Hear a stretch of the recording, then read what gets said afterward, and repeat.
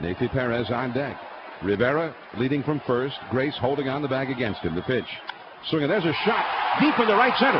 Racing back to Lucci. Still going back into this volley. It goes right over his glove. He missed it. But Ruben Rivera missed second base. Now he's heading for third, and they're going to throw him out by plenty. But the throw to third is boxed. Now he's heading home. The loose ball in the infield, and he's out by 5 feet at the plate. And that was the worst base running in the history of the game. The game should be over, and Ruben Rivera just did the worst base running you will ever see. Unbelievable. Ruben Rivera had gone around second base, and then for some reason seemed to assume that the ball was caught in the outfield. He got totally lost and confused out there and started to go back to second base as Grissom was pulling in at second.